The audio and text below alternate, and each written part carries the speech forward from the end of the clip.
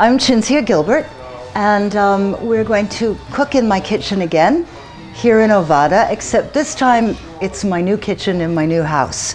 And today, Anka Galkin is cooking with me. We're going to make risotto con zucchini e fiori. After a great painting day, this recipe serves 6 to 8 as a first course and 4 as a meal. Piatto unico.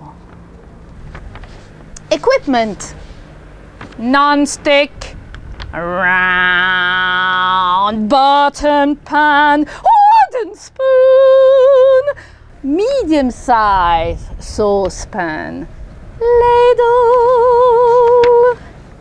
garlic loves butter, Cinzia loves butter. When you roast a whole head of garlic, it's just sweet. When you slice it or cut it clove in half, it's still sweet. If you start dicing it, it gets more bitter, and if you put it in a food processor and chop it up, it's almost not edible. So we sliced it delicately, so it's still sweet. We're going to cook this just until it's translucent. Add dry rice to pan and toast briefly 2-3 minutes. Sliced zucchini, sliced zucchini, sliced zucchini. And now we put in, dipper by dipper, the brodo. And then let it cook. And as it absorbs, we put it in again.